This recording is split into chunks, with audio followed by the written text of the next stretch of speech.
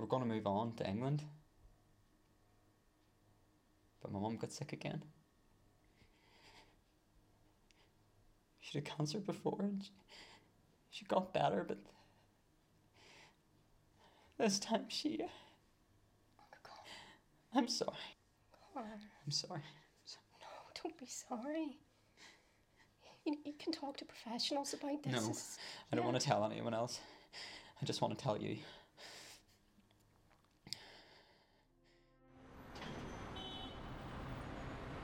Kevin? Brandon. Look, I'm sorry about that. I wanted to speak to you in private before you left. It's okay. We're in private now. Well, look, your taxi should be here soon, but after what you said to me, I just wanted to make sure that you'd be okay. I must say thanks. If it wasn't for you, I'd still be in there.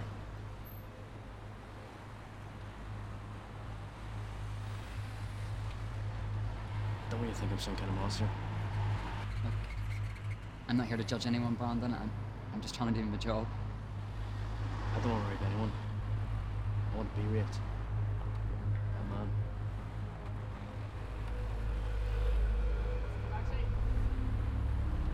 See you around, Kevin? Yeah, see you around, Brandon. Good luck with everything. Have you been acting on these thoughts, Kevin? Tell me. Like, I don't really want to talk about it. I just want to know what I can do to fix it. I've tried everything. Like, I've tried praying. I've tried taking testosterone. I've tried dating women. Like, I'll do anything at this stage. Can I suggest an experiment? A form of exposure therapy? Okay. I believe that if you were less curious about the male body, you would be less fixated on same-sex attractions.